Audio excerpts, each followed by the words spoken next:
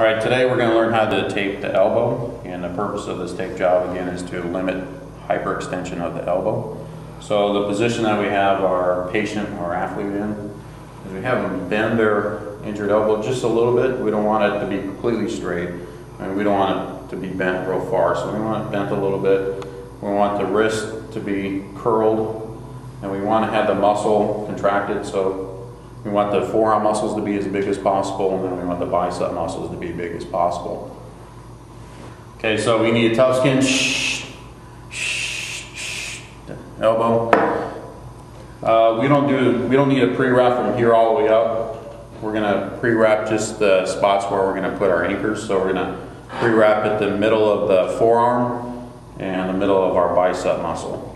So we can have the person push against your chest, or ladies put on your stomach, and put a couple strips of pre-wrap here, and again in the middle of your forearm. And we're going to put 2 to 3 anchors. And again, the angle for this taping is going to be an upward angle, just so you don't get wrinkles.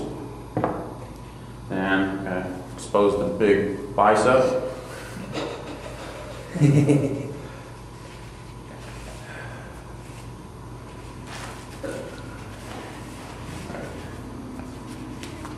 The challenge of working with clothes. And we put 2 or 3 anchors again here. I'm just going to go ahead and put 2. Alright, so the next thing we're going to do is, you can relax now. I'll actually go back in that position again. I need to measure, because I'm going to make a fan, because we want to support, or we want to provide a fan so it doesn't extend all the way. So we can make a fan. We're going to measure from the tape to tape. It's about good. Then, just like we made fans before, we're going to go on a tabletop, and we're going to put a total of 6 strips. So we're going to put it on the table, put one straight. Then we're gonna make a X across the tape. So we're gonna go to the top of one and go across half the distance of the tape. Go across the other side.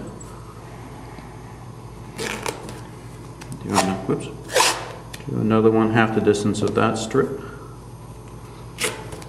And it's okay if you make it too long, because we can always cut off the excess. And then one straight down the middle.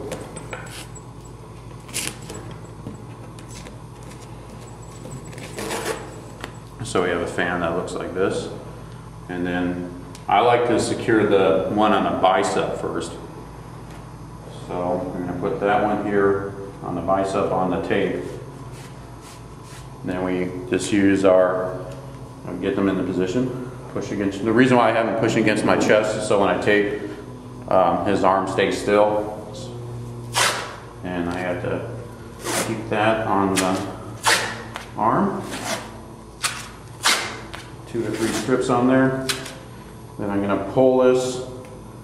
If it was a little long, I would cut it so the tape would just end up on the tape, but I did some good measuring this time. And just kind of put that down. And again, we want to secure the fan on the forearm. 2 or 3 anchors or closing strips here.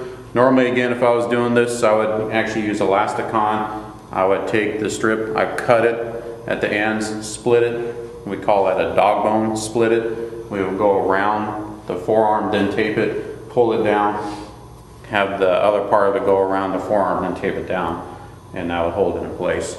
So the purpose of this, again, is to limit elbow extension.